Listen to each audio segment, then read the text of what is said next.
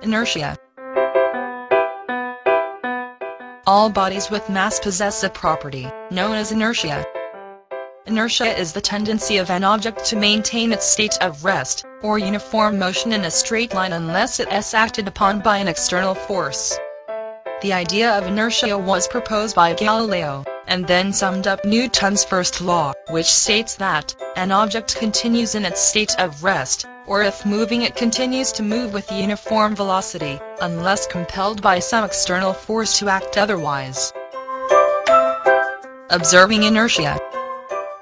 A large coin is put on a piece of card and placed over a cup. If the card is flicked sharply, the coin will fall straight into the cup. This demonstration shows that the inertia of the coin resists change to its state of rest. The coin is able to fall straight into the cup, because the force of friction that acts on it is too small to move it over a large distance over a short period of time.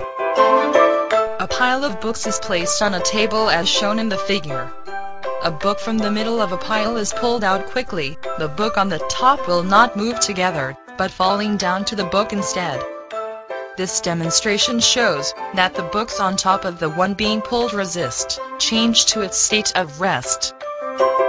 A string is tied to the lower end of a load, being suspended from the ceiling, with a similar string as shown in the figure. If the force on string Q is increased gradually, the strings will break at point P. If the lower string is given a sharp pull, the strings will break at point Q instead.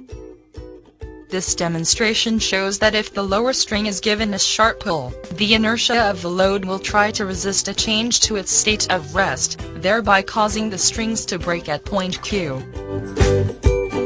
Relationship between mass and inertia.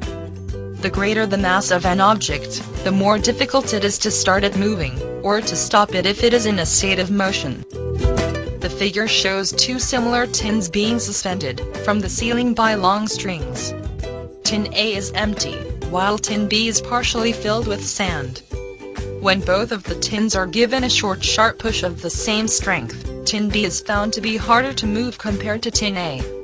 Tin B is also found to continue swinging over a longer period of time compared to tin A. The demonstration shows that the larger the mass of an object, the larger its inertia or its ability to resist change. Another example is pushing the vehicle when it breaks down. A motorcycle is easier to push from its state of rest compared to a car.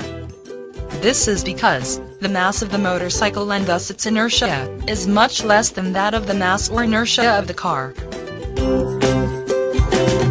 Thank you for taking time to watch this.